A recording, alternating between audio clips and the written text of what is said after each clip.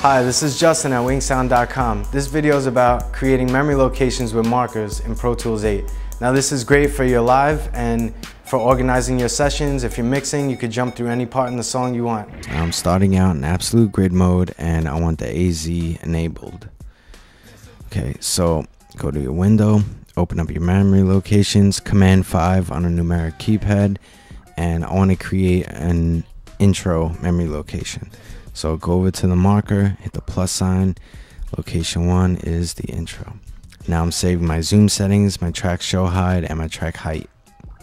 I want to create another one at my chorus, but I want to change a few things. I don't want the click, I don't want song 2, and I want to be zoomed in a little bit. So, and another way you can create a memory location is the FN key and enter. So this would be my chorus. And I want to create another one at the intro of song 2, and again I want to take out song 1 and a click track, and I want to zoom in a little bit more. FN key and enter. Location 3 will be my intro song 2.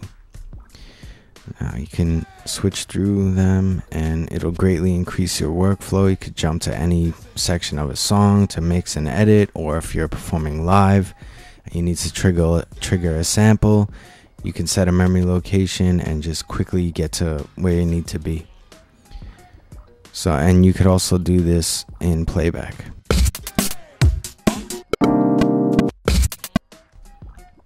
Now if you want to edit any of your memory locations, just double click on it and deselect whatever was selected and change it up.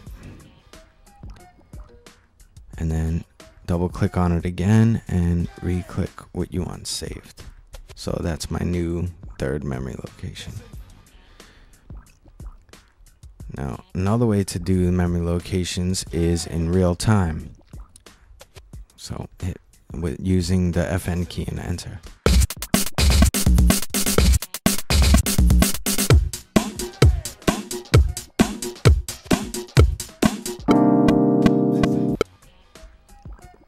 Now some of them are a little bit off, so all you got to do is go up to them, drag them to where you need them to be, and if you want to edit them, just double click on it, deselect, name it intro, and make your changes.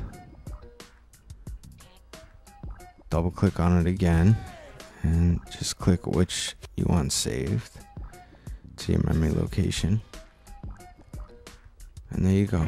You can always get in touch with Justin at WinkSound.com and check out more of Justin's videos, including these titles featuring the new Pro Tools 8, now available on demand at WinkSound.com.